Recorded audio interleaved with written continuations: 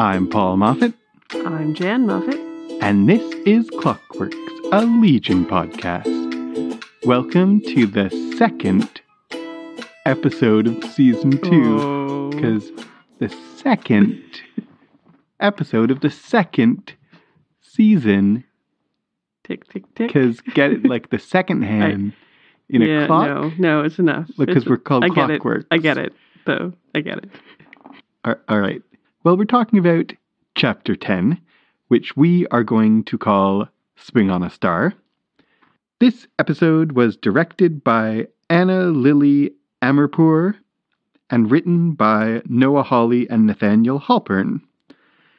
Noah Hawley and Nathaniel Halpern, of course, wrote Chapter 9, White Rabbit, together. Nathaniel Halpern wrote 2 episodes of Season 1, Chapter 4, The Undiscovered, and Chapter 6, A New Day. And Noah Hawley is the creator and showrunner and the credited writer of Chapter 1, Happy Jack, and Chapter 8, If I Ruled the World. Anna Lily Amirpour has not directed Legion before, but she is an acclaimed director of films and short films. Most notably, the thing that I've heard of her for is a movie called A Girl Walks Home Alone at Night, which is a vampire movie set in Iran. Mm-hmm. I had heard a lot about it and kind of wanted to see it, but I have not seen it. And now, having watched this episode, I want to see it more than ever. Absolutely, me too. So, do you want to take us through the beat by beat of this episode, Jen? Absolutely, I do. All right, let's get into it. We begin with a swirling pattern as David, Lenny, and Oliver are on a carousel talking about a diversion and Lenny's reality. David agrees to help Oliver and Lenny as long as no one gets hurt, but they don't exactly agree. We flash to a stormy day in a field where Oliver meets himself at a fortune teller booth. Credits roll on the crystal ball. Trucks drive in the desert with David, Sid, Ptonomy, and 3 Vermilions inside. Ptonomy has the halo in his jacket in hopes that they find Oliver. In the field/desert, I'm not really sure, Sid finds a music box from her childhood playing a song. It upsets her, and David claims it was all a trick. Meanwhile, Oliver and Lenny break inside Division 3, killing several soldiers and turning one into a pig and another into a fish. In his lab, male Carrie examines the orb, feeling like he maybe constructed it himself. Oliver stalks the hallways, stopping in at the doorway of Melanie's room, and then looking at the room of chattering teeth people, which we maybe need a better name for. Yeah. The infected? The chatterers? The chatterers? I don't know. Carrie and Oliver meet in the hallway where Oliver hurts Carrie and female Carrie emerges. Male Carrie sinks to the floor into Sid's room, where Lenny stalks from the shadows and flicks his spoon. In the hallway above, Oliver grows huge and hovers over female Carrie, and then disappears as David, Sid, and Ptonomy return. Carrie and Carrie try to re-merge, but struggle, and then reverse, with male Carrie on the inside, an arm sticking out of female Carrie's chest. Ooh. So a lot to talk about there. Yeah. The carousel with Lenny and Oliver. Mm-hmm. Lenny has a lollipop. Yes. The lollipop and the carousel are both rainbow colored. Mm-hmm. And we begin with this big swirly swirl that's much like her lollipop as well. Yeah, and the big swirly swirl kind of solidifies into the top of the carousel, but then the pattern of it looks just like the lollipop.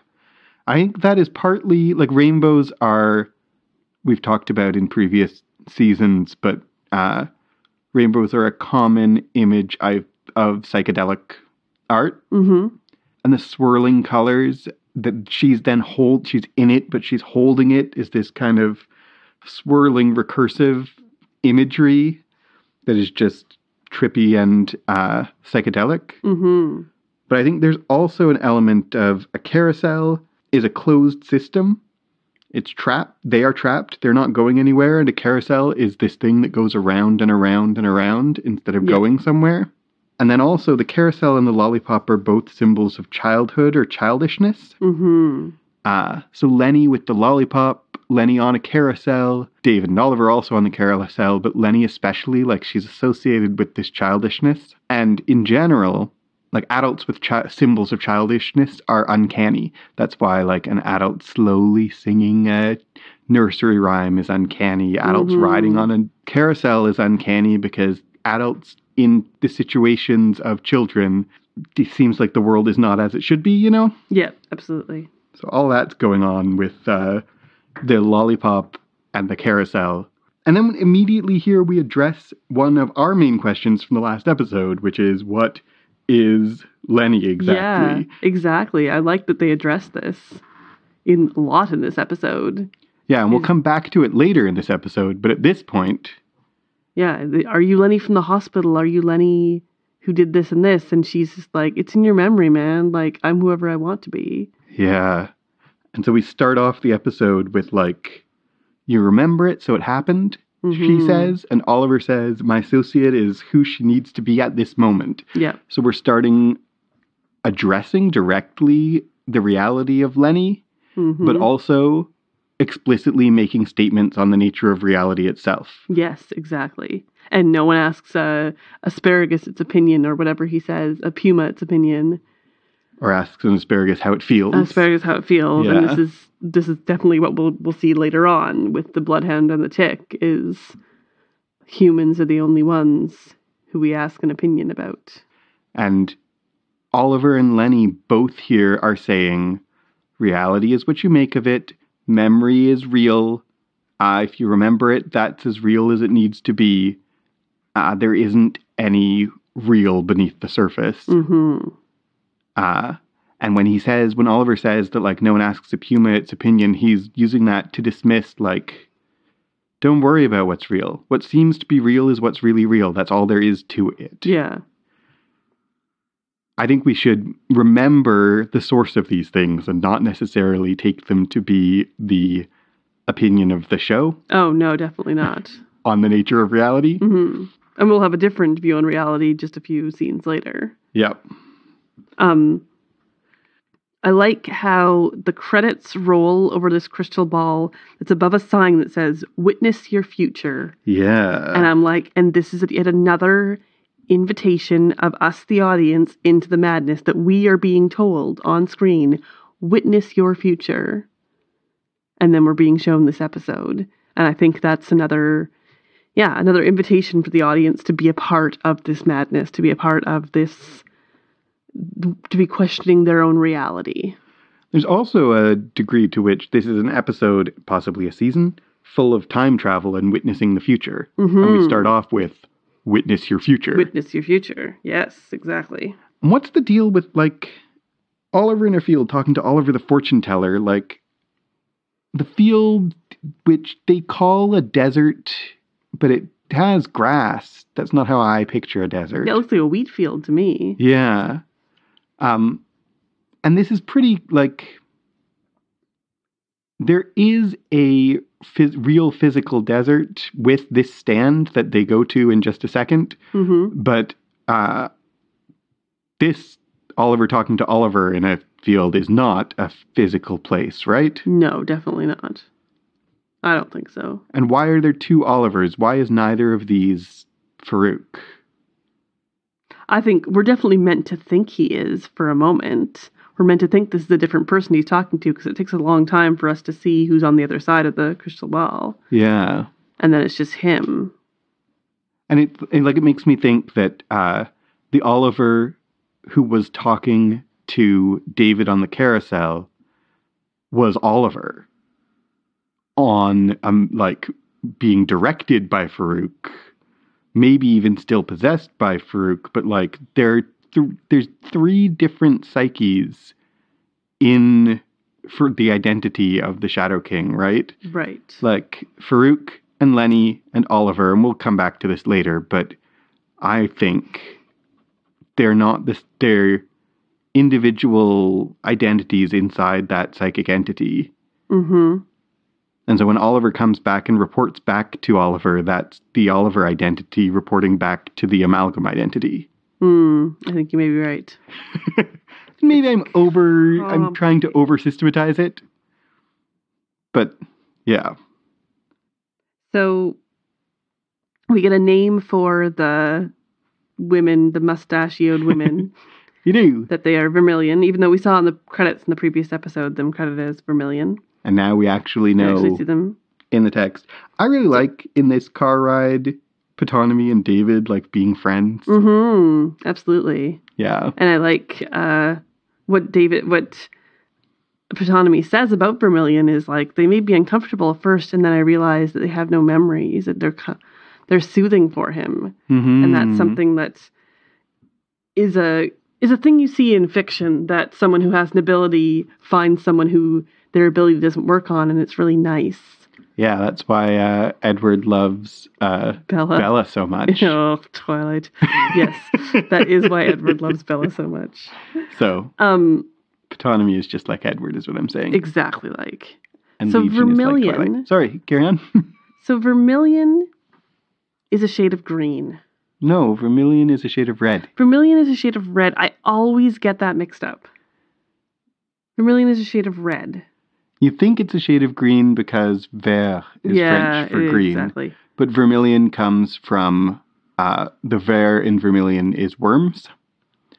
So it's like worm-colored. The color of bloodworms. Interesting. Yeah. And Farouk calls himself a tapeworm. Yeah. And there's a... My thought, in them being named after a color is significant, I feel like. A color that they aren't. A color that they aren't. Exactly. They're not Vermilion at all. Why are they being called this if they're not that color? Yeah. And it's yet another association with red. Like, we, later on in the episode, we'll just get the word red and we'll get those horns. Mm-hmm. Those horns that signified the devil with yellow eyes in the first season. And so red is significant. The fact that they're named after a shade of red is not an accident. Yeah, and I don't think that it is that we want to believe that it's arbitrary. I don't think we want to believe that Noah Hawley just picked a word out of the dictionary. No, definitely not. Right? Did you notice when David says to Ptolemy, like, the plan is to kill Oliver, and Ptolemy says, well, we better find him first, and shows him something in his pocket. Did you notice what it was? It's the halo. Yeah. Yeah, on the first watch, recap. I did not. No, me neither. I didn't get until the third watch. I didn't catch that that's what that was. Sorry, I missed that you mentioned it in the recap. That's okay. Yeah. Yeah, I didn't catch it on the first what it was. I knew it wasn't like a gun, but I didn't know what it was until the second or third time I watched the episode. Yeah. So that's Oliver. I mean, that's Ptolemy's plan.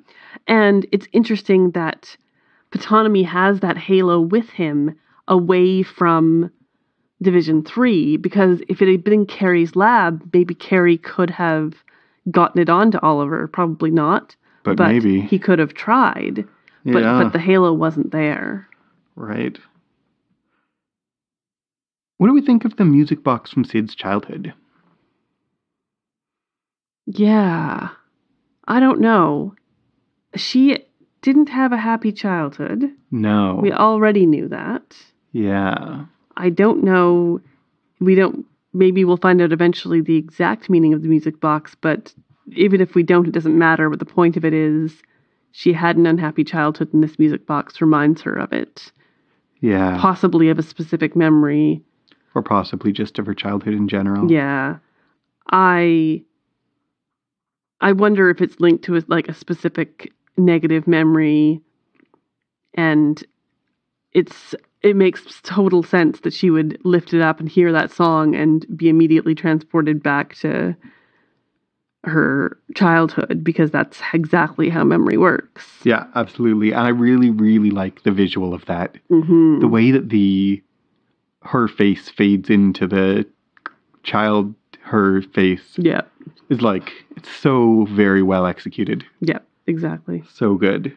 so well done. Mm-hmm. And the not tiny thing, but that fade wouldn't have worked if they hadn't cast someone who looks so much like Rachel Keller as a child. Absolutely. That was good casting. Girl they cast as young her has the same eyes. Yeah. Which really sells it. And then I love, also don't love, but Oliver and Lenny like singing and killing people. Yes.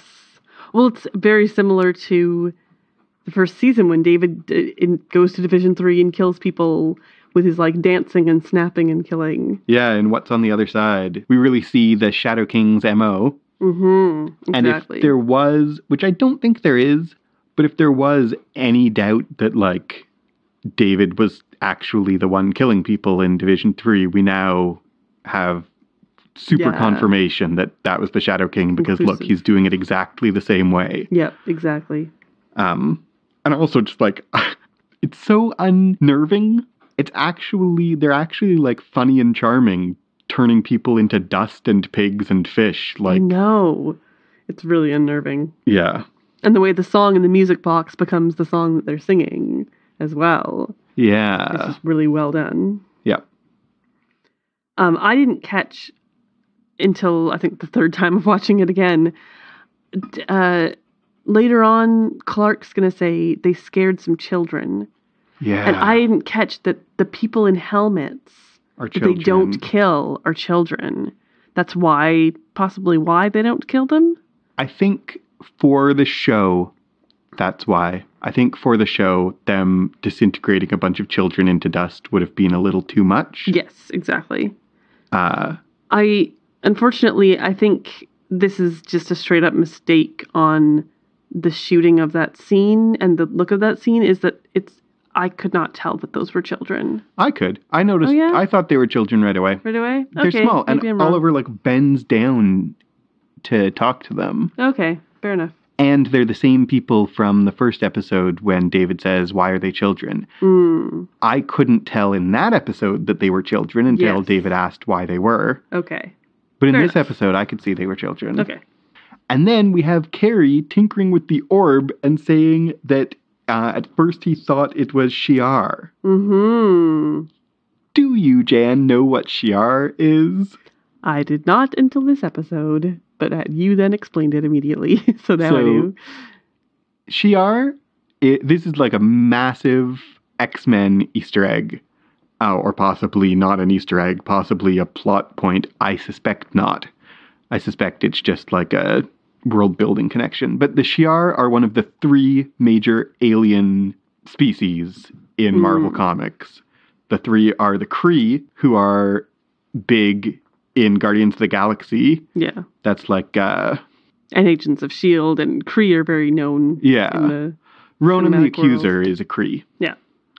And then the Skrull, who haven't really shown up yet in any of the Marvel Cinematic Universe, but the Kree and the Skrull are at war. And the Skrull invade Earth and blah, blah, blah, and do stuff. And the other one are the Shi'ar. And the Shi'ar are I mostly know from watching the 90s X-Men cartoon, in the 90s X-Men cartoon, and in the comics too, but I know from the 90s X-Men cartoon, Professor X is married to the, like, queen of the Shi'ar, Lilandra. Really? Yes. That's not David's mother, though. Nope. So I wonder whether they're, like, Lilandra is going to be feature in Legion. I kind of suspect not. But maybe in, like, as a story. Yeah. Who knows? Also, Carrie thinks that he made the orb. He probably did. Who called that? At the end of season 1, yours truly. I won't say that it was the only thing that I gave, but I definitely thought that might be. And I mean, frankly, they told us. Yeah, is that one of Carrie's? David says, is that one of Carrie's? Exactly. And yes. And yes, it seems like it was.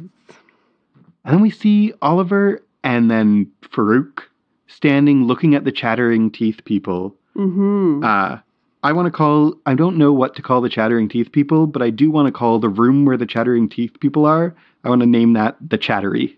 Okay. Sounds good. So And my immediate thought, I think this episode does not bear out my immediate thought, but I'm going to put it out there anyway in case it does turn out to be the case. But when Oliver stood in front of the Chattery, I was like, oh, are those guys a Trojan horse? Mm-hmm. Like Oliver has infected all these people and they've brought them, or the Shadow King has infected all these people and Division 3 has just brought them in. Yeah. So I think that isn't in this case, but I feel like that's not very far off. I think and they're being kind of stupid by just taking them there and putting them in a room together. Yeah. So I'm calling with less confidence by the end of this episode than I had at this moment in the episode, but I'm still calling that the chattering people are a Trojan horse of the Shadow King somehow. Mm-hmm. Mm-hmm. So, just to be clear, David and Lenny, Oliver and Lenny came to Division 3 to retrieve the monk and then didn't find him and left? Yeah, yes. Okay. Yeah. Their purpose there was to find the monk of the Migo order. Mm-hmm. And when they couldn't find him, they just left. I think my understanding is they left before David returned. Or because David returned. They basically left the minute he did. Yeah. It's just, the question that's going to hover over this and into the next episode is, how come they didn't find the monk? Because he seems to be there. Yeah. Or was he not there at that point? That's just a good question. Maybe we'll talk about that more at the end. Maybe we will. 2 more real thoughts before we leave this section to say quickly. And one is, Lenny, when she's creeping up on male Carrie, starts in the shadows with yellow eyes. Yes. That was super creepy. And like the way that she creeps low, like so creepy, so well done, and so incredibly unsettling. And then the yellow eyes, of course, is a callback to the devil with yellow eyes. What do we think of her, like, flicking his spoon? Yeah, I wonder, why does he hold up that spoon? What is that, in his mind, supposed to be doing? And how is she outside? Like, how... Isn't she, like, within Oliver? How is she outside doing things? She's like a projection? Like, flicking the spoon really seems to be evidence that she's tangible. Yes, exactly.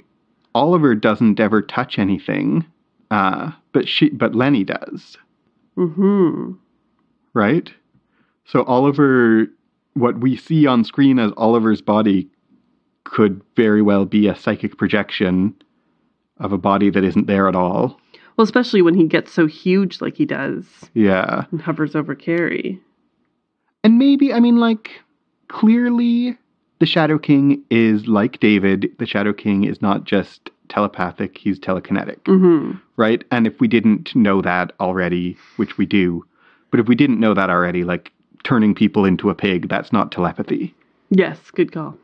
So flicking the spoon, I think the way that the spoon reacts is not the way it would react if a person hit it with their finger. Yeah. So I don't think we need to believe that Lenny's physical body physically touched Carrie's spoon and made that happen. Mm-hmm. I think it can still be a psychic projection that interacts with the world as if physically because of telekinesis. Mm-hmm. Right? Yeah. Make sense? I think so. I think so. I'm not, how the powers work. And the other thing I just want to say before we move on from this is how incredibly upsetting and incredible and cool the arm sticking out of Carrie's stomach. Yeah, is. Absolutely. Like, that is such a cool and disturbing effect. Mm-hmm. It's really good. It's really, really well done. Yeah. And the terrified look on her face. Yeah. Is, really well done. Melanie does drugs again with her elephant. She lies in bed and hears Oliver's thoughts. They speak of a monk. They then discuss this with Admiral Fukuyama and Vermilion. These monks, the Migo monks, know where Farouk's body is. But the Vermilion accuse David of lying. In the lab, Carrie tries to talk to Carrie inside of her. And David comes in asking to use the tank again. Carrie helps her with much trouble, and he travels through crazy, swirly world to see Sid again. She tells him that he is sweet like this and hints that he might be dead in the future. She also tells him that Farouk kills a few, but this thing kills everyone. The conversation with David and Fukuyama and the Vermilions. Yep. Well, a few things. I mean, first, there's this irony that we viewers recognize of Sid being so offended on David's behalf that they would accuse him of lying. Yeah, when we know he is. When we know that he is. And it's interesting that Sid asks Melanie to defend David, and Melanie does not actually claim that David isn't lying. She says, don't piss him off because he's our only chance. Yep. She doesn't say he's telling the truth. So does Melanie recognize that he might be lying, or does she just not care? Both. I think that Melanie doesn't trust David. No one trusts David as much as Sid does. Yeah. And Melanie is extremely jaded now. Yeah. That's true. And so, but she just wants the Shadow King dead. And Melanie talks about, Melanie and Fukuyama talk about Miser Sunday, who destroyed the Migo monks. Is that someone from X-Men? Not as far as I know. Okay. And I looked it up, I Googled it, and found only references to this episode of Legion. So that seems like it's not. So I think it is not from anything except this. And I'm really very curious about whether this is just a little detail of world building or whether this is something that is going to be significant and we're going to come back to. Like, are we ever going to find out anything about Miser Sunday? Or, while we're on the subject, the Lazarus affair. Yeah, or exactly. from last season, the what was it? Equinox. The Equinox. Like there's references to things that what's the purpose of that? I think you're right in that it's not necessarily going to be explained or explored. And it's showing a bigger world, a world outside of David. Yeah. The world is much bigger than some guy named David.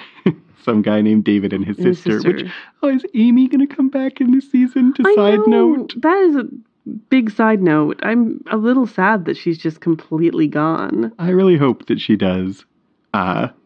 Partly because I like Katie Duplass, but also because, like, David's sister's important to him. Anyway, that's total tangent. Yeah. I agree. I think that it is making the world bigger. Like, there's a speculation among Legion fans that all of the first season just all happened inside David's head, and all of the characters that we've seen are, multiple personality projections of David's mind. I never agreed with that. I never thought that was the case. It's an interesting theory to entertain, but it doesn't pan out. Yeah, I don't think so. And I think that things like Miser Sunday and the Lazarus affair are breadcrumbs, clues to us that no, there is a world beyond David. There's things that are before his time that we never are going to find out about because their purpose in the show is to show us that the world is bigger than him. That's my theory. That's my reading of these things. So I suspect we're never going to hear anything about Miser Sunday. Yeah. Or the Lazarus affair. Well, and we know that Professor X had David like 30 years ago. Right. Like David is about 30 years old. Yeah. And so we know that whole thing happened 30 years ago. And then we know that Summerland was founded after that or around that time. Yeah. So like things happened a long time ago, and they happened even before some of the stuff was founded. So like, yeah, there's definitely a long history. And I wonder, like, is this, in terms of official continuity, I am generally not one to get too hung up on official continuity. I think it is a sink pit. Yep. But just to entertain it for a moment, is this in the same official continuity as the X-Men movies? I really hope not. Because like that gives us a bit of a sense of how well-known mutants are and things that have happened in the past. Is all. Yeah. And then in this and then we go. I love the shot from Fukuyama's perspective through the basket. He's looking at different things for a second, and he sees what's in front of him, but he also sees like projections of other things throughout the compound. Yeah. And then David touches the dirt and gets a psychic flash of Lenny and Oliver turning people into dirt. Mm-hmm. And I love, because of how I love it because it's so disturbing. Mm-hmm. The vacuuming up the dirt. Yeah. As if it's just dirt. When we just were reminded very emphatically that these used to be people. Yeah. And they're just like swippering it up. Mm-hmm. That's really upsetting. Yeah, absolutely. Absolutely. It's this view of that Fukuyama has of all the different things reminds me of the first season when we see all like the television screens. Yeah. That have like David's thoughts and memories in his head. And that we get this sense of like Fukuyama is seeing everything. And possibly that's what the security system was in previous Division 3. Because in previous Division 3 we had these like flat canvas things with that were TV screens somehow. Right. That weren't actually anything to do with technology. They were like pieces of fabric. Yeah. So possibly Fukuyama was that security system all along. Yeah, maybe. Or not security so much as observation. That's my new theory. That is interesting. And in this scene, and later when he's talking to Carrie, which we can move on to, the voices in David's head continue to exist and continue to be a great effect, I think. Well, I love that Carrie is lying there talking to other Carrie in her head and having a conversation. And then David comes in and David is also having a conversation in his head. How does that work? How is that any different from the conversation between Carrie and Carrie? Yeah, I think exactly. We're paralleling Carrie and Carrie with David because they're both talking to a different version of themselves inside their heads. Mm-hmm. And we're also paralleling, parallel isn't really a verb. We're also drawing a parallel between Fukuyama and David because again, they're talking amongst themselves, but also out loud, but also for each other at the same time. And in both of those scenes, we have the Vermilion speaking for Fukuyama, and then David having a conversation inside his head. Yep. And then a scene later, we have Carrie talking to herself inside her head, and David talking to himself inside his head. I think you're totally like, what is the difference? Mm-hmm. Carrie's inside Carrie. Different David minds are inside different David's minds. Is there a difference? Is that like it's not just an internal monologue the way TV characters sometimes have internal monologues. Mm-hmm. They're like different voices of David's voice arguing with each other. Yeah. And I wonder what has happened to David psychologically to make that happen, because that didn't used to be how he worked. Yep. Absolutely. Is this like the lingering effect of the split that happened at the end of season 1 that caused David's rational mind to emerge? Mm-hmm. That has just continued. And then we have David in the isolation tank. I love I'm really loving the visuals of this episode. Yes. And the distorted visuals of David's face while he's in that, and body while he's in the isolation tank, I think look great. Mm-hmm.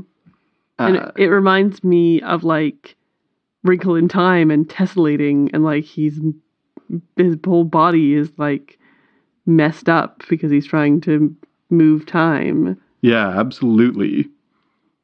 And then when he's talking to future Sid, again, in terms of just like, I love the static, the way the sound fuzzes out and the picture blips. Yep. I think it looks really good and really effective as like he can't quite hear her. He's there, but he's not there. He's experiencing it, but he's not. Yeah. I think it looks great. What do you think of the jellyfish? He goes in and there's a porthole. He looks out and there's jellyfish. Like, are they underwater somehow? Is that how they're surviving? She says that they hide. Mm-hmm. I didn't think till you just said it. I didn't know what to make of the jellyfish, but you just said, are they underwater? And as soon as you said it, I thought, yeah, that's the answer. It's not the jellyfish itself that is significant, necessarily. Mm-hmm. It's their sea life, because where they are hiding is underwater. Yeah. I absolutely think that now, that's true? since you just said that. The glowing door frames in this, too, are just like the glowing door frames in the club. Yes. So, like, is that a real place? Is any of this... real is a difficult word, but... And then when she shows up, like, I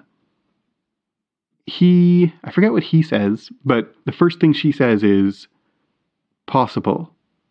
And then it's, like, fuzzed out. Mm-hmm. He says, I'm here to see you in the future. And she says, possible. Impossible for you to be here. But what we actually hear is she's not the future Sid, she's possible Sid. The reason the first thing she says is possible is because the show is telling us this is a possible future, not the future. Well, it drives me crazy that she says, I'm from, and he interrupts her with the future. Yeah. Like, no, never interrupt someone who's telling you where they're from, because she might not have been saying that. And I feel like that's a big clue to she wasn't necessarily saying that. Yeah. What she says, I think, yeah, she's from a possible future, not the future. Mm-hmm. And yes, if you, dear listeners, are ever transported somewhere that you don't recognize and you meet someone that you think you might know, just, like, give them some space to explain who they are and where they are. Don't presume all over them. Yeah, exactly. That's not smart. Just in general, that's good advice. That's also just, like, how to be polite to people. She's in major shadow in this scene, but I think she's not wearing the necklace. Like she was in the first time we saw her in the future. Once again, I failed to pay attention to the necklace, even though I should have, because you pointed it out last time. I feel like the necklace is extremely significant. I think you're right, and I feel dumb for once again not noticing it. But I did notice she only has one arm. Really? Yes. How did I not notice that? She's missing an arm. What? And on the first watch, I wondered whether it was just in shadow, but on a second watch, we see clearly like a stump. Wow. I don't know how I missed that. That's crazy. So it's like, yeah, battle-scarred Sid. Yeah. Wow. The future has been hard, she says in words, but we also see on her body that, she's been through a lot. She isn't like she used to be, and she says time will do that to a person. Yeah.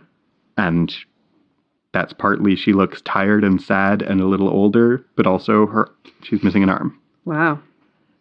So Rachel at Bueno on Twitter asked us to speculate about future Sid. I think we would have anyway, but we are absolutely happy to. Do we trust future Sid? Is she real? Is she really from the future? David trusts her because she's Sid, but do we? I'm not very trusting of her. The fact that she is telling him to find Farouk's body is suspicious as hell. I think she is... I don't think that this Sid that we met this episode is necessarily the same Sid we met in the Orb. I think that... Because she acts very surprised to see him. Very surprised to see him. I think that there is, like you said, possible futures, and this is one of the, darkest timeline or whatever. It's,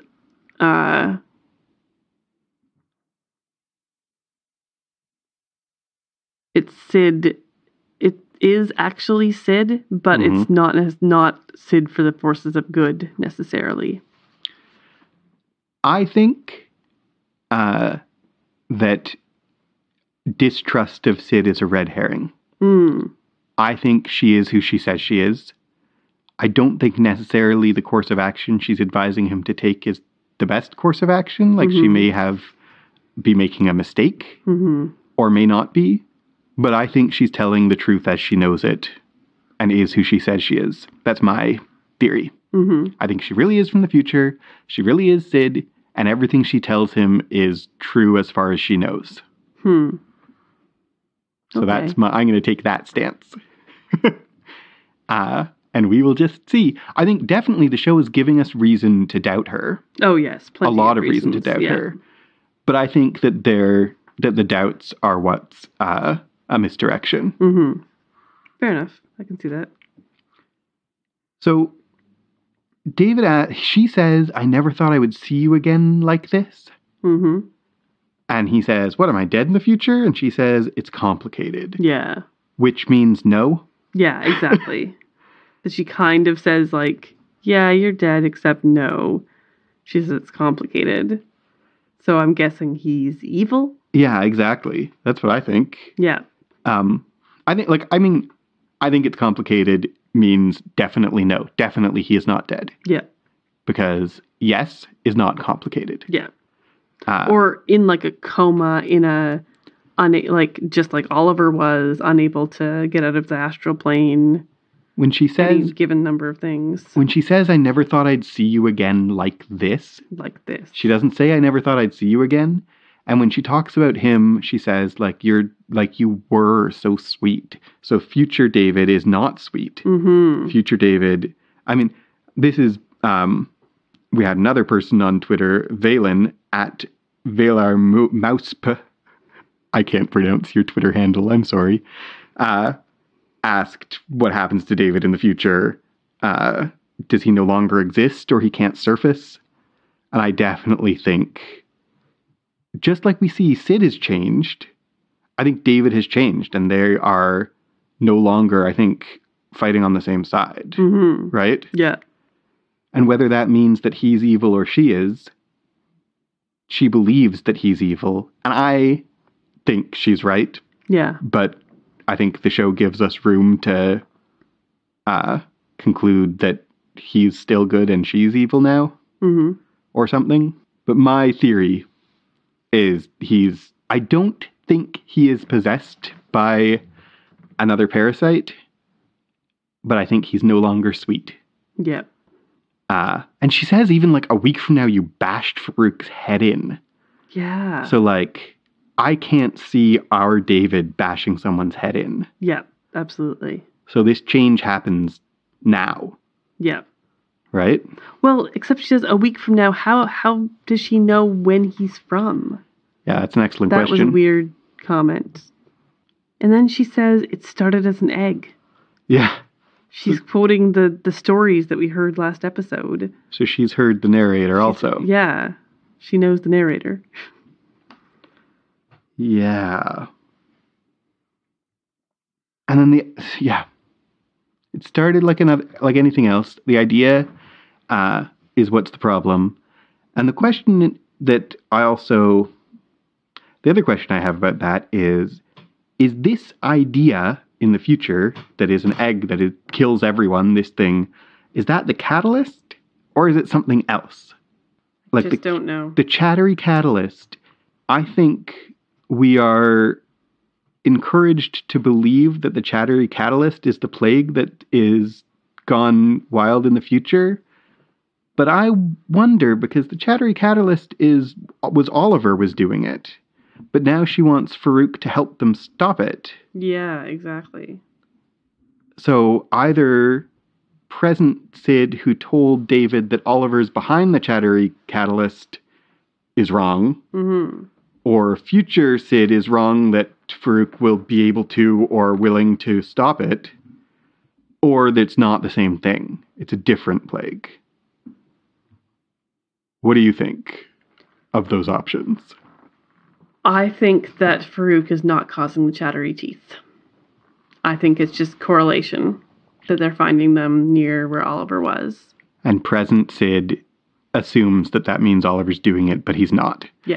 And the way that Oliver stares at the chattery teeth when he invades Division 3. Yeah, it kind of implies that he doesn't necessarily know. Right? Yep. I think you may very well be right, but I'm going to speculate that the plague in the future is just not the chattery teeth. It's a different thing. Okay. I think it is. I'm going to come down on the side of it is. Okay. We'll see who is right and who is dead. You have a better track record for predicting what's going to happen. I do. I'm feeling pretty good about myself these days. The whole time travel thing, I was really spot on about. Okay, so moving on. We get a title card in label font. Chapter 4, Umwelt. Umwelt. There's a voiceover by John Hamm again, talking about reality is that which when you stop believing it, it doesn't go away. He talks about a tick and a dog and how they don't think about their role, but humans do.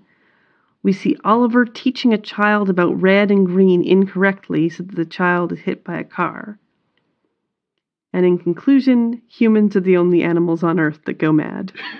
So there's a lot to unpack here. Yeah. First of all, what is Umwelt? Do you know? No, what is Umwelt?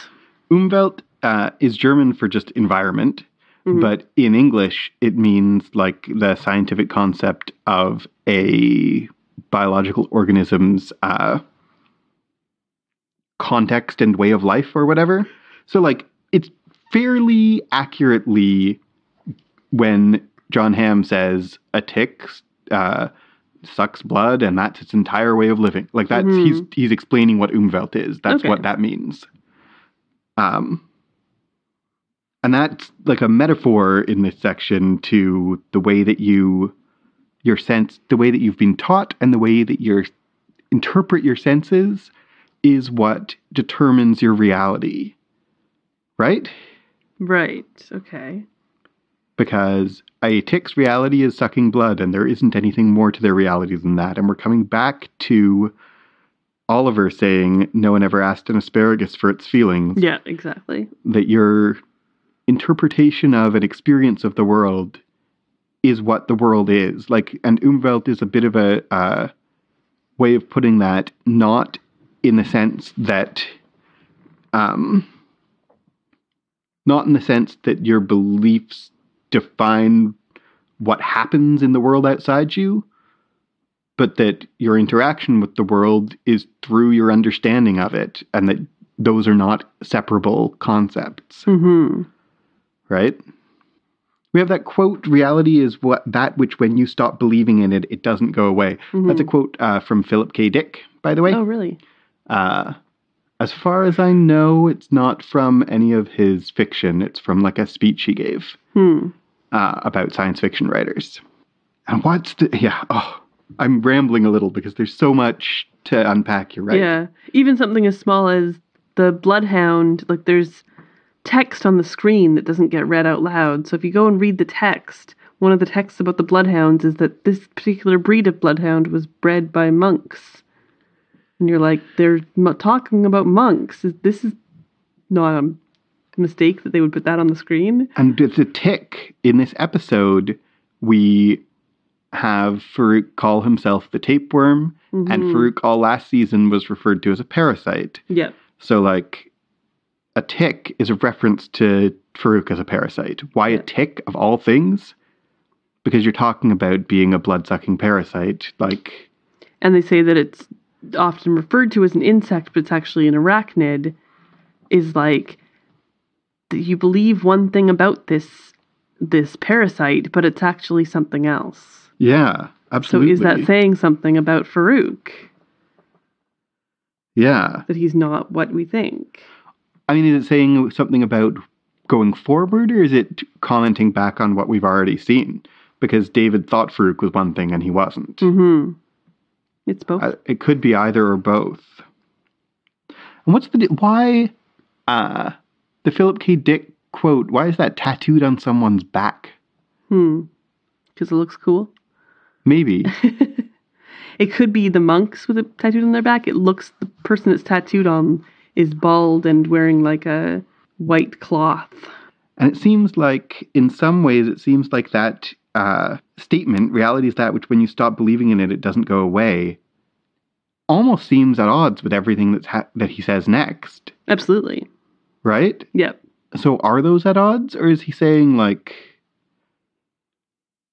Well, no, it isn't at odds with, like, the reality is this is red and this is green, and if you ignore the red and green, that doesn't stop it from being that. If you're incorrect about what red and green are, that doesn't stop you from getting hit by a car.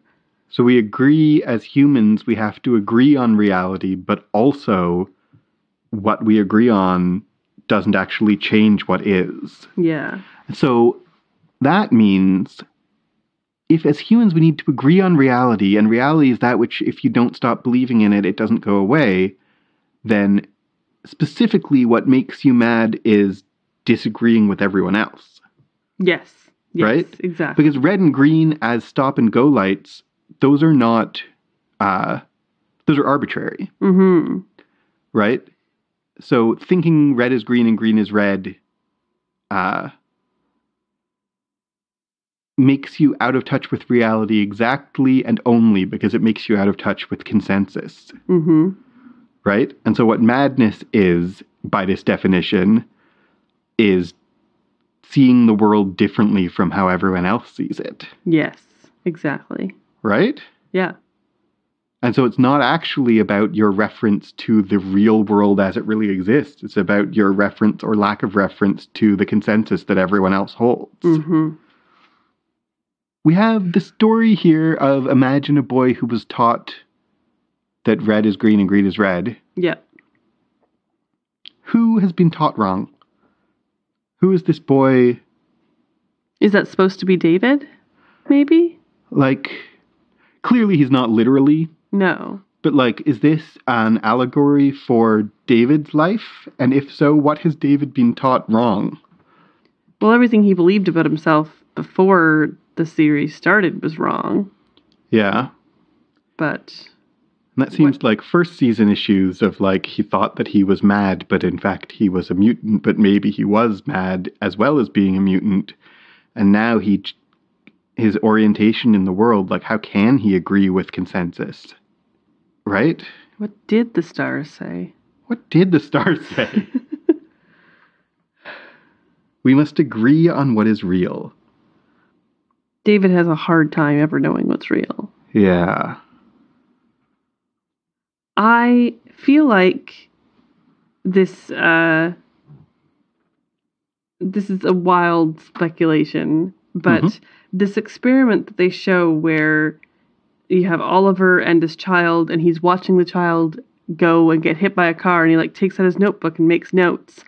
I feel like maybe this is when Farouk was first figuring out his powers and getting really powerful before he lost his body, he would do things like this. He would take a child and raise them to think that the opposite was true, just to be like, oh, that's what happened. Yeah. I mean, if Farouk's been around since the 1800s. Exactly. Was it the 1800s or the 18th century? 1800s. Yeah. Early 1800s. If Farouk's been around since the 1800s, and he definitely has a real sense of whimsy. Like spending some time to miseducate someone and watch them die. Interesting. Yeah, it exactly. does seem in character. Yeah, that's kind of what made me think that. He's doing that because he thinks he's God, and he is just kind of playing around with people. It's like when you have it's like all the people are Sims to him. And he's like, what happens if I just take away the ladder while they're in the swimming pool? Oh, they drown. You did that, didn't you? Well, yeah. Oh, Jan. Those poor Sims. Those poor Sims. So that's my theory. It's kind of out there. Yeah, I don't think so, but it's interesting.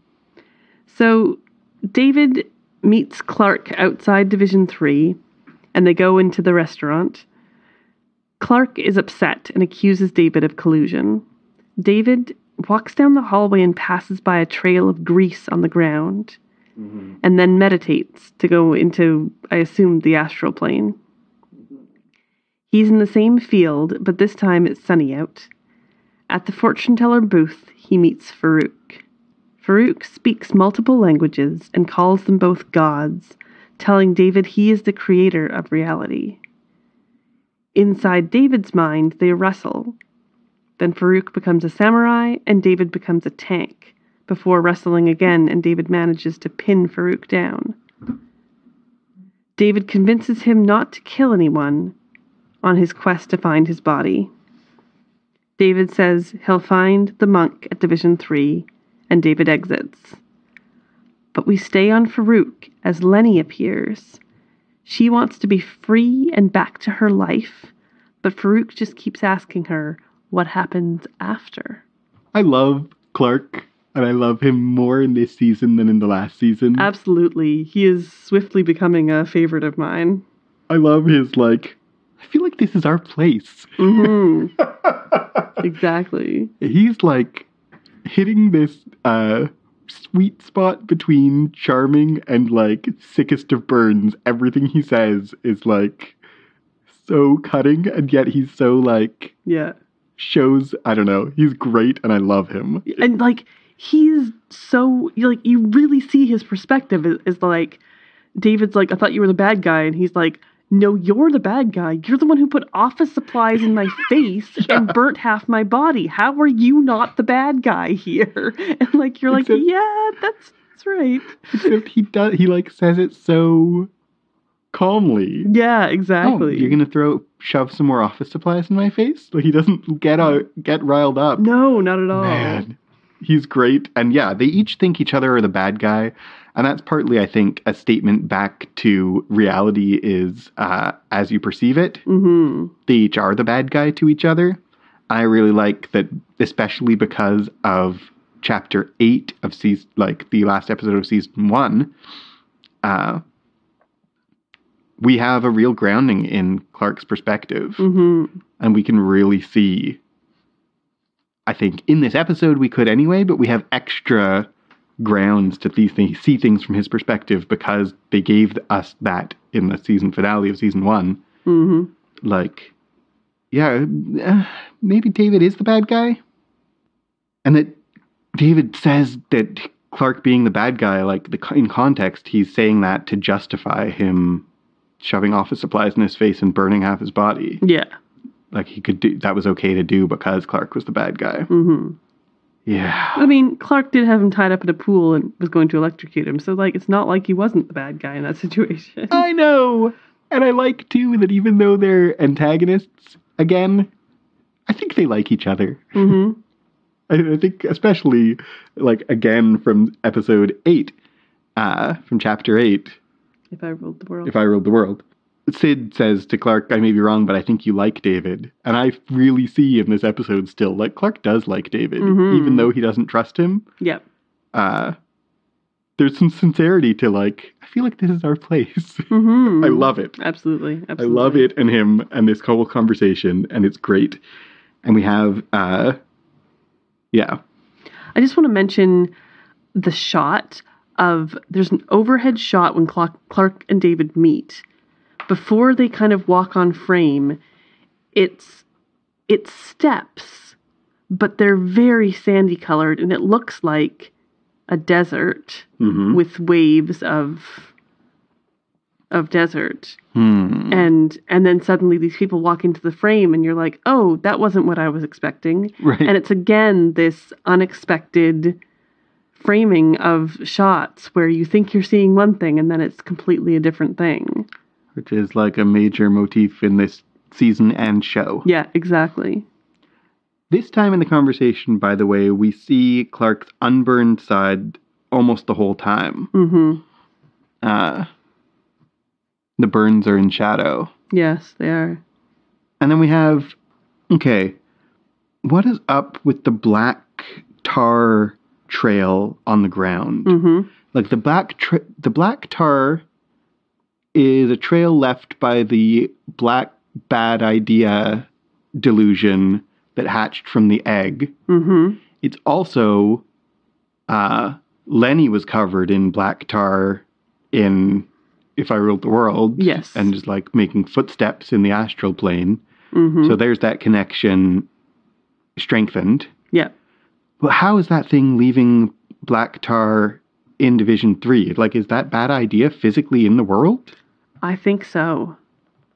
That's weird. It's weird. But I think that weird black creature thing is somehow alive and in the world. And maybe that's the infection. Or maybe that's... Yeah, I'm not sure. But there was trails in the first episode as well. So this is not the first time we've seen this. This is around. In the first episode, I thought the trail was in the astral plane White Room where Sid and David were doing it. There was also a trail that Sid was looking at on the floor, and it was unclear whether it was water or something else. Right. And then we have David in the desert, or wheat field. The text calls it a desert. It's awfully grassy for a desert. Yep. But I noticed, it kind of occurred to me this time, even though we've seen the fortune teller table before, that a fortune teller is a different kind of psychic. Yep. Right? And then if Farouk has been around since the early 1800s, possibly he worked as a fortune teller in this way to make money. Well, and he talks about the gray thing, the brain, is a muscle and you have to strengthen it. So maybe doing this kind of fortune telling was how he strengthened his mind at one point. Yeah, absolutely. I mean, it's part of like the carousel is a carnival game, and this is another carnival thing. Yeah, for sure. And Farouk tells David, you decide what is real and what is not. Mm-hmm. Which is back again to like what Oliver said in the very first scene. Yep. And to the narrator tells us reality is what doesn't go away when you don't believe in it. And Farouk says, you decide what's real. Mm-hmm. Like Farouk is really rejecting that reality is what, when you stop believing in it, it doesn't go away. He says, you can decide. You can just make things real by deciding that they are. Mm-hmm. And then Farouk speaks in a whole bunch of different languages. And there's two aspects of that I think are worth thinking about. One is like, why does he speak in so many different languages? What is that about? I think that shows his age. Maybe. And he speaks in at least 4, because he speaks English, French, German, and something I don't understand. Mm-hmm. Sounds Arabic to me, but I don't speak Arabic at all. But one of the languages he speaks sounds Arabic to me. Mm-hmm. And then he speaks something else that doesn't sound Arabic to me, that also I don't understand. So he speaks a bunch of different languages. Is that showing his age? Is it like connected to age? Maybe I think more relevant is like his experience and knowledge, which comes from age, but like David can understand him somehow? Yeah, that was the other thing I was gonna say. Does David how come David understands those different languages? He's not speaking different languages to try to confuse David or whatever. Yeah. So those languages are not in any way a barrier to communication. Yeah. Right? They're in effect for us, the viewer, not for David. Mm-hmm. David doesn't react at all to whether he's speaking different languages. We don't see any evidence that David even notices that he's speaking a bunch of different languages. Yeah. So it's for us to see that he is difficult to understand and that his knowledge is broader than David's. Maybe? Yeah, I'd say so. And he speaks to David like he's, teaching him how to be a psychic. Yeah. Like there's a real mentor. Teaching him how to be a god in his mind. Yeah, totally. You have to get up from, what is the word? Kids' table. Yeah. I really like this actor, by the way. Yeah, I think he does a great job. I think he's really compelling, and the way that he's charming, frankly. Yeah. In a really off-putting way. Yeah, exactly. Which is what I would hope he would be. Absolutely. Yeah. They go into David's eye, and I guess into David's mind when they're doing the whole wrestling thing. Mm-hmm. And it's interesting how they go from wrestling in their little singlets to Farouk turns into a samurai and David turns into a tank. So it's like Farouk is like, let's up the ante. Let's go the next level up. And David's like, no, I'm going to go to the end game. Right. I'm not going to do this one step at a time. Yeah. With you. Which is that showing, and David does end up pinning him at the end. So does that show that David is actually stronger? I think David's definitely stronger. I think we see that. I think we've seen that all along. Mm-hmm. Even in the first season when Lenny is talking to David, when the Shadow King as Lenny is talking to David in near the end of season 1. She's like, I need your mind because it's, the source of your power, and I wasn't strong enough, and I'm getting strong enough, but I need you. I think David trained and with Farouk's experience and knowledge and maybe ruthlessness. Yeah. I think David's stronger than Farouk. And when they're wrestling, like, Farouk kind of acknowledges, strong, very strong, but you're playing the wrong game, and that's when he shifts. Because when they're on equal footing, David's going to win. So Farouk has to change the game to be able to keep up with David. And he plays it as like, haha, I'm playing when toying with you. But it really is David's stronger than he is. Yeah, absolutely. We passed quickly by, but one of the lines that I missed the first time when they're wrestling, David keeps, when David and Farouk are wrestling, Farouk keeps saying, oh, physical, very physical. Actually, I'm going to pause on that before I get to my point to say, but it's not physical at all. Yeah. Physical. They're in a psychic mind. They're in an astral plane They're double unphysical, right? Yeah. And so manifesting this psychic struggling as a physical wrestling, the most physical kind of wrestling is even more physical than boxing. Yeah. Because you're touching the whole time with your body. And he says, physical, very, what's the word? Homoerotic. I didn't catch that any of the times that I watched it. That's really funny. I didn't catch it till the third time, but because I stopped and was like, I don't catch what word he says. That he says homoerotic, and I think that's hilarious. That is hilarious. Because Farouk is Lenny, and Lenny is totally displays sexual interest in David. Yes, absolutely. In sexually manipulating David. Yeah. So I like that remains consistent. Yeah. In Farouk's character. Well, and David, the physicalness, David is used to using his physical body on the astral plane because that's where him and Sid go to have sex. Yeah, totally. So, this is something he is very good at, is being physical in a different, outside of physical reality. You said when we were watching it, and I'm going to steal your line, that this fight scene is like Merlin and Madame Mim from The Sword and the Stone. The Sword and the Stone. That we shift from seeing it as a physical battle to seeing it as a matter of imagination. Right? Well, I said that, and then it didn't really end up being one-upmanship for very long. I felt like it was going to be, and then it wasn't. I liked the way it was. Yeah. And you said David pins Farouk, and he does. Maybe it's just posturing on Farouk's part, but it really plays to me like this wrestling scene ends in an impasse. Yeah. They come out of his brain before they can really conclude anything. Yeah, because he has Farouk pinned, sort of, but Farouk is still not giving up. He says he has him pinned physically and is trying to convince him to do something, and Farouk's like, or what? What are you going to do if I don't?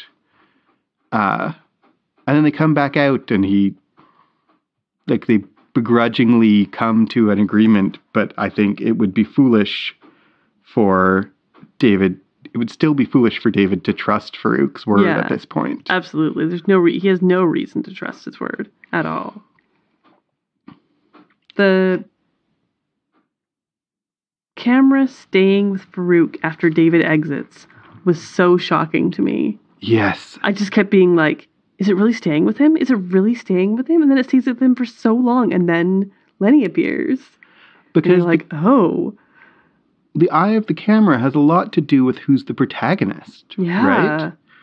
we sometimes see a villain's perspective, but when the camera stays on someone, it's because it's their story. Yeah. So it's staying on Farouk makes Farouk the protagonist of this section of the story instead of the antagonist. Yeah. We don't do that very often. No. And especially, like, there's a difference between cutting to the villain and finding out what they're doing and having, like, we have a scene with two characters, one of them leaves and we stay with the other because the one we stay with is the one we care about. Yep. So we care about Farouk and not David. Yep. I feel like this is yet another invitation to madness. This is, like, not what a TV show does. Yeah. Is that the main character leaves and we stay with this side character that we literally just met. Yeah, totally. Like the Shadow King we've met, but Farouk. Yeah. Yeah, it's absolutely disorienting again in a different way from disorienting camera shots. Yeah. Disorienting in terms of what we expect of the structure of a television show. Yeah, absolutely.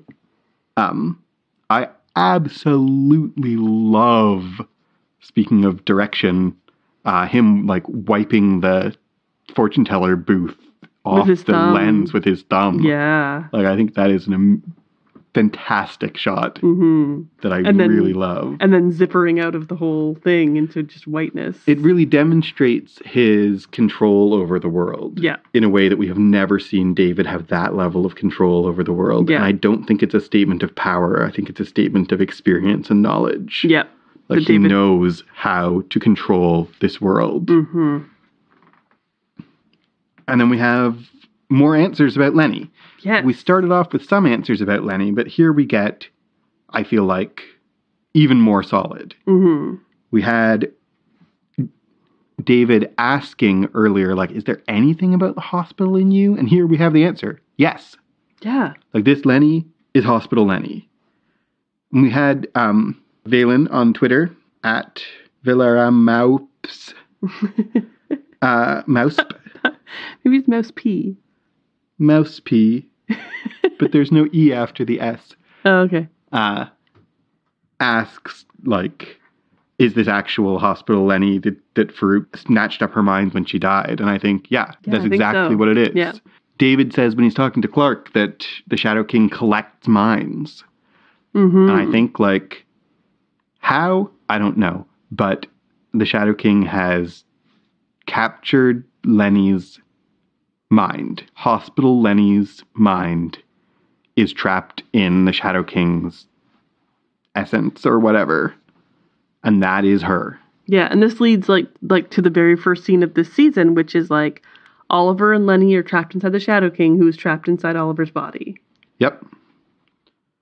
And that's like the actual Lenny. Yeah.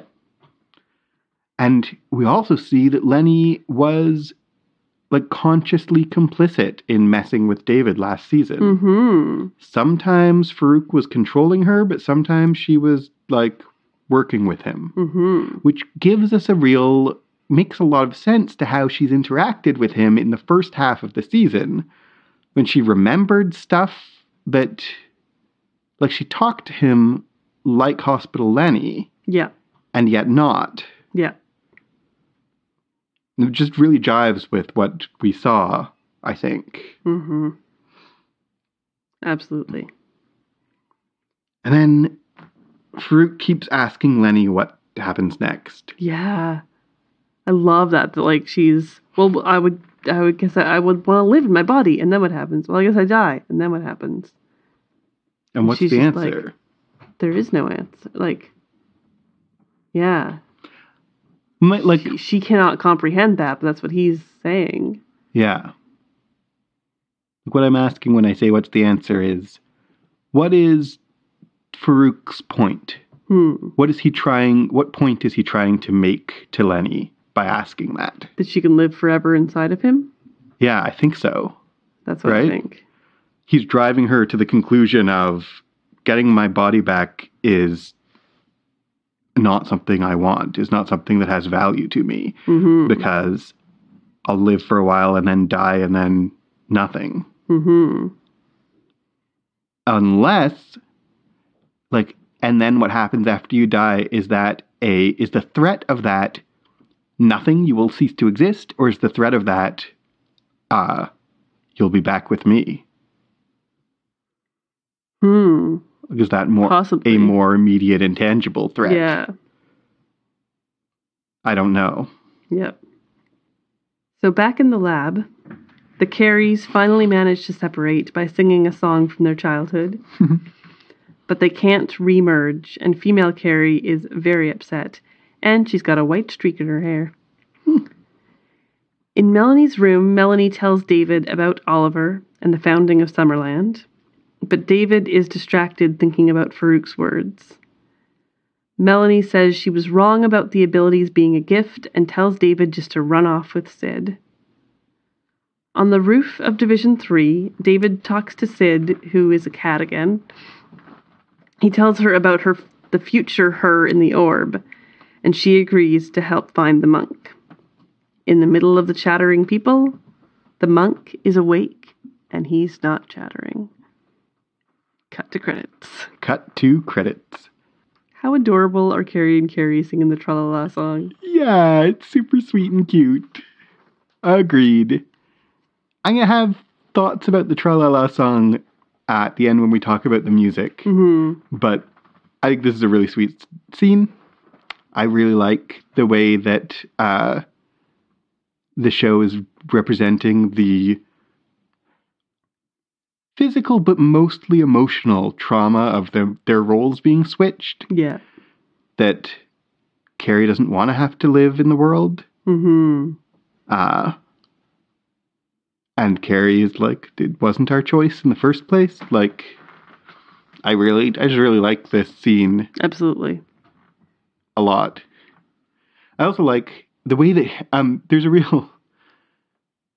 I like how physically uncomfortable she is having him being on the outside and having him inside her. Like he is so used to her being inside, he doesn't seem at all physically uncomfortable. Up till now. Yeah. And she's like really the performance. She's really showing on her body that she does not like this feeling. Yeah, exactly. Yeah. Her hair, having a single streak in it, is very reminiscent of Rogue from X-Men. It sure is. That makes her the second character in this show who is reminiscent of Rogue in some way. Yeah, which is interesting. It's not Sid who gets a white streak, it's Carrie. What is, like, so that white streak, I mean, to just put it out there, to say out loud what seems to be the reasonable assumption, like, that's a sign that she's getting old, that her body is wearing out. I think so. That she that something changed. She only ages when she's out in the real world, but now her aging is catching up to her, or is asymmetrical. Yes. Parts of her are aging and parts of her aren't, and she's not aging in the normal way or in her usual way. Yes, I think so too. Yeah. And then we have, what do you think of Melanie, like, bearing her soul about her vulnerabilities in her life, and David is just not listening at all? Yeah, I know, right? Right? It's her I didn't have a dream speech. Yeah. Oh. This is Melanie being more vulnerable than we've ever seen her. Really. Yes, and continuing to be more jaded than we've ever seen her. She just has no hope. Yeah. All her hope is just completely gone. And, yeah. She says, the world will be just fine.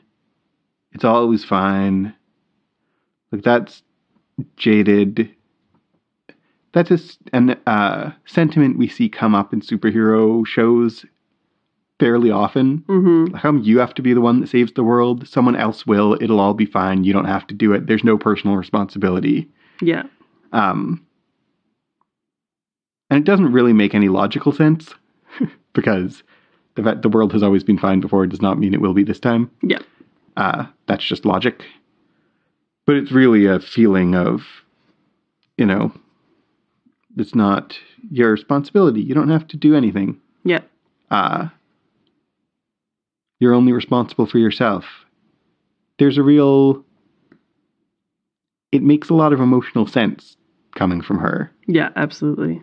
Of course, that's how she's feeling now. That makes so much sense at this point in her life.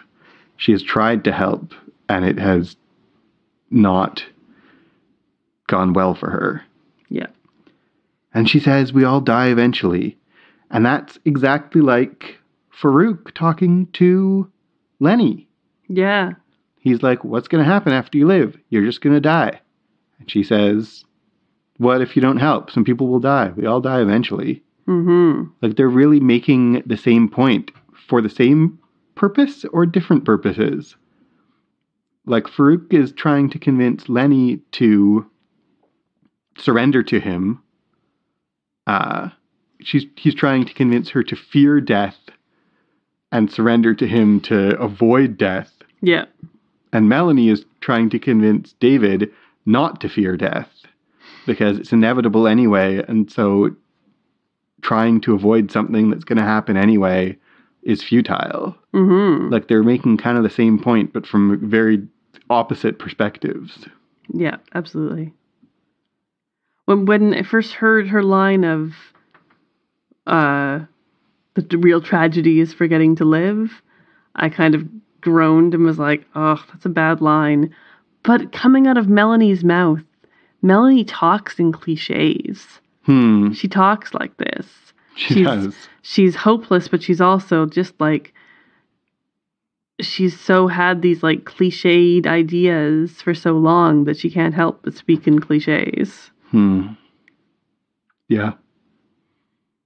I still think I like this scene better without that line. I think her punchline being, we all die eventually, or everybody dies. So some people will die, we all die eventually. Yeah. I think that's a better punchline to this scene, this speech of hers. I agree. But, so there's a shot here of before David goes up, or as David's going up onto the roof, of the fans spinning. And yet it's another swirling motion. It's another vortex. Another vortex, yeah, exactly. Like we started the whole episode on. And then there's these hand arrows in the sky. Yeah, what is up with these? Seem to be balloons? I think so. I think they're floating there. Yeah. But they're not just on like the Division 3 building, they're like far away too. Unless the Division 3 compound is many buildings. Yes, which it very much might be. Right? Kind of what we've seen seems to indicate that, you're right. But that was my thought too, like they're over the whole city. Yeah. And even if they are just Division 3, like what are they pointing exactly. to? They seem to be like pointing to each other. Yeah. And does that mean, my only thought in terms of arrows pointing to each other is that's a maze. Yeah. Good call. So we start this season imagining a maze. If we saw the Division 3 compound from the air and we saw those fingers pointing to each other, we would see a maze, right? Right. That's my only thought. Yeah, it's just a really weird set design thing. Yeah. And I really am very curious about whether that's going to be something that bears fruit or whether it's just going to be an aspect of weirdness. Mm-hmm. And speaking of aspects of weirdness, Sid is eating a dead bird. Ew. She's not actually eating it. She's just playing with it. Yeah. But still gross. Because just even when she gets back to her body, she's still going to have feathers in her mouth. Is she, though? Maybe not. I'm not sure. I'm still not sure how her powers work exactly. Because when we really see again here, when she gets back to her body, they switch places. Yeah. We see that very clearly again. So Sid as the cat is hilarious and great. Mm-hmm. But Sid playing with a dead bird is very unsettling and upsetting. Yeah, exactly. I love in this scene David telling his secrets. I love this show for David telling secrets and they don't rely on false conflict. Yes, exactly. Like, the lazier way of doing this is this whole season is about David trying to hide from Sid what he knows. But no, just say it. Mm-hmm. Everybody learns everybody else's secrets and we deal with the actual facts Yeah. instead of people hiding things for no good reason. Yeah. I love it. It's so refreshing. It is, exactly. Yeah. There's enough confusion and secrecy in this show. They don't have to, and it's so great that they don't rely on people like lying to each other for no reason. Yeah. And Sid brings up the music box again. Yeah. And says, like, I didn't like that. If this is, like, someone we want to work with, is he going to be doing things like this to me? And David says, you didn't ask me to like him, just to work with him. Yeah. And basically, she's saying, like, is he going to play at my vulnerabilities because he knows them? Are you going to play at my vulnerabilities because you know them? Being in a relationship with a mind reader is terrifying. Yeah, good point. And she's been more trusting of him than anyone else throughout. But she here reveals, like, was that you? Did you do that? She is not, her trust in him is not absolute. Yeah, absolutely. Didn't even do that on purpose. But that said, I also really like in this scene how she's like, okay, yeah, let's do it. Yeah. Her okay is exactly the same delivery as, do you want to be my girlfriend? Okay. Yeah. Sid definitely jumps in with both feet, and that gets her into trouble sometimes. I like it as a consistent character trait. I think it is great. And I love when a character is consistent. I love when a character is internally coherent. And, like, it makes sense. Well, if I told you to do it, don't you trust me? I trust me. Okay, let's do it, right? She trusts him. Therefore, she expects him to trust her. Therefore, she trusts herself, right? Yep, absolutely. I think it's really good. Yeah. She says that that David has said reality is a choice, but we've never seen him say that. That's been in, like, the narration-y parts. Yeah, when did he say that? Not in this episode. I don't think so. I watched it 3 times, and he doesn't say that in this episode. Did he say it in the Other previous episode? I don't think so. No. Maybe he does. I didn't rewatch after this. Does that mean that Sid has some secrets that she's keeping from him? Or do they sometimes have conversations that aren't on camera? That is also very possible. But again, like, the question of what is reality, is reality a choice, though? Reality is that which, when you stop believing in it, doesn't go away, suggests that reality is not a choice. Yeah. That you can't just choose to be not in reality. Yeah. And reality depends on, we agree on what's real, so reality depends on consensus. Also suggests that reality may be a choice, but it's not your choice. Yes, absolutely. Right? But if they can decide together, this brings back the compass, and if we get lost together, like, which brings back the theme throughout the whole 2 episodes of madness of crowds and delusion as contagion. Yeah. Like, if everyone's mad together, are they now sane? Yeah, exactly. Right? Because if madness means diverging from what everyone else thinks, then contagious madness is the same thing as sanity. Isn't it? Whoa. Whoa. You just blew my mind, and I love it.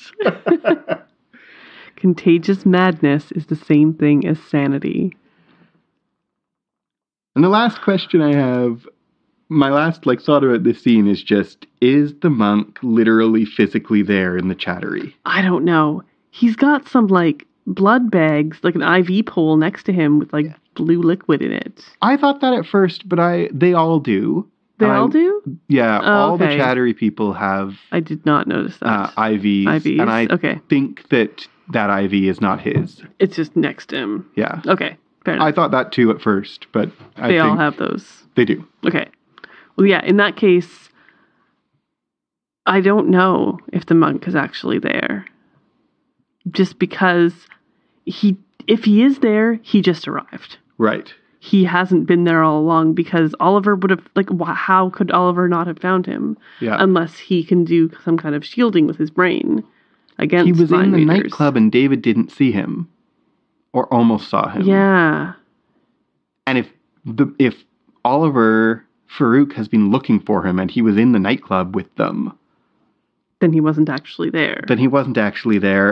And or he can do some kind of shielding of himself. Mm-hmm. Right?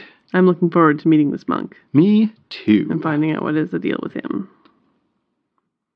So, stories told in this episode, not many. Mm-hmm. I want to draw attention to how much Melanie doesn't tell stories. She doesn't tell the story of Miser Sunday, for example. Mm-hmm. She conspicuously doesn't. Melanie tells the story of the founding of Summerland, and we don't listen to her. And we've heard it before. Yeah. And the other real story told in this episode is Imagine a Boy Who's Been Taught That Red is Green. Mm-hmm. And that is about the nature of reality, right? Mm-hmm. That isn't a story that I think requires all that much unpacking. No, at not this really. point, because we already have. Yeah. Music in this episode, both the music box and the song sung by Oliver and Lenny as they're killing people in Division 3 is the same song. It's Swinging on a Star by Frank Sinatra. And the lyrics go, would you like to swing on a star, carry moonbeams home in a jar, and be better off than you are, or would you rather be a mule? A mule is an animal with long funny ears, if you blah blah blah. Or would you rather be a pig? A pig is an animal with dirt on its face. If you don't care, you may grow up to be a pig. Or would you rather be a fish? And then we don't hear the words in this episode, but it ends with, so you see, it's all up to you. You can be better than you are. You could be swinging on a star. Now, this is a song about two different things that I think are both really thematically significant. And one is you could be better than you are. Mm-hmm. This is about how you are responsible for what you do and your effect on the world and your actions. And this is a repudiation of Melanie's "the world doesn't depend on you," because you could be who you want to be. You can do things. And it also connected to, why is this music box upsetting to Sid? Maybe I'm way grasping at straws here, but the song is about how you have to take responsibility for yourself. And if this is what she heard from her mom, that like, if bad things are happening to you, they're your own fault, is kind of a subtext of this song. Yeah. It's up to you who you are. And then there's also, who you are is up to you really relates to that theme of reality is what you make of it. If you want to be a pig, if you make yourself a pig, you will be a pig. Mm-hmm. Would you like to swing on a star? Then you can. It's all up to you. Reality is a choice. You will be who you want to be, is the message of this song. That is the message of that song. The other music in this episode is Carrie and Carrie sing Tra-la-la. Tra-la-la. Tra-la-la-la.